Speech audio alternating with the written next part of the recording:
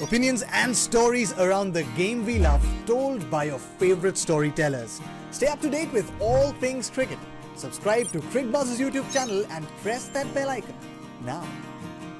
The ICC Women's World Cup has begun, and what we've seen so far has been outstanding. So we are certainly in for a treat throughout this month. Hello and welcome to Cricbuzz for the preview to the most watched game in the league stage of any World Cup.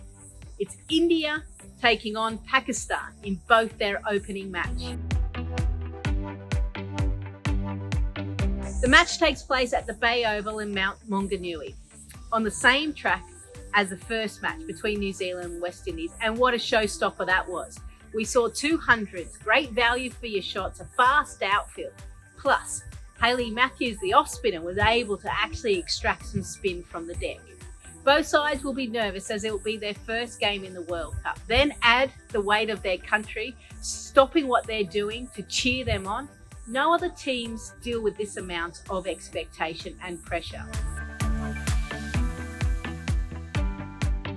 Whilst Pakistan's run into the World Cup hasn't been the best, their skipper, Bismillah Maroof, has mentioned that they want to make the semis. And based on what we've seen so far in the practice match where they beat New Zealand and also Bangladesh, they are certainly here to play. Once upon a time, Pakistan had a couple of stars. The all-rounder Nida Dar, Javira Khan, who was still there, and former player Sana Mir. However, over the period from the last World Cup to this one, they've been able to build on those names. Captaining in her first World Cup, Bismillah Maroof, a talented left-handed bat, Ali Riaz, who scored 62 not out in the warm-up match against New Zealand, and a rising star, Fatima Sana, who was named the ICC Emerging Player of the Year last year. There's also nothing to lose for Pakistan. They go in as underdogs.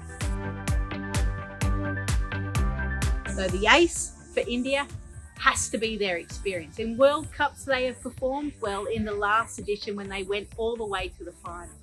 The likes of Goswami, Raj, Kaur, Mandana will certainly lead the way. Yet they've also got some young guns as well who want to make their mark. Like Pakistan, India won both their practice matches, including a hard-fought win against South Africa.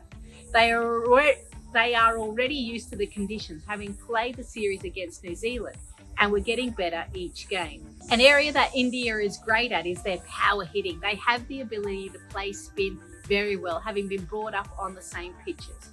Plus, as we've seen time and time again, if Jhulan Goswami gets her line and length right, she will be an absolute handful for the Pakistan batters.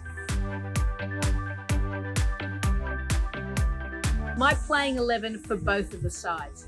For Pakistan, Nahida Khan, Sidra Amin, Javira Khan, Omaima Sahel, Bismillah Maroof, Nida Dar, Alia Riaz, Fatima Sana, Sidra Nawaz, Diana Beg, and Nashra Sandhu.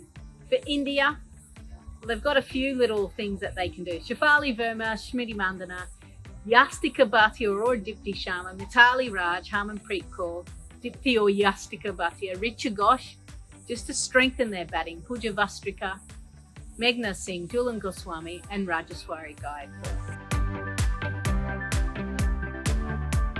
A player to watch from both sides, well, I'm going to go with the Pakistan skipper Bismillah Maroof, because she's making a comeback after being out of the game for almost 2 years due to maternity leave. She last played in the T20 World Cup in 2020, and you feel that they need their leader to step up right at this moment.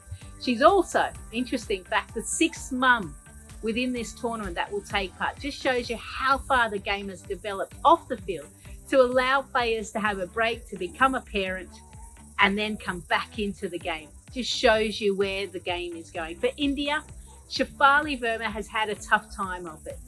Bilaterals are really hard because certainly the oppositions get an understanding of what she can do and they challenge her with the short ball. However, I feel like World Cups are exactly where she will perform well, and I have no doubt that she will damage the Pakistan bowlers. My word of advice for India is I actually believe this is a danger game for India. They cannot take Pakistan lightly. They have been improving quietly behind the scenes, and they've given us a glance when they beat New Zealand in the warm-up match. In World Cups, you have to play the opposition like it is a final. Otherwise, you lose some games and you're behind the 8 ball. I believe that India will have the experience on the biggest stage, and they have more depth in the batting in both departments. However, the great thing about this contest is that we only ever see them face off in the World Cup. So it will be all about who's done their analysis work, who can adjust on the park when things don't quite go to plan. I have a feeling this match will be one of the tighter games between these two great cricket countries.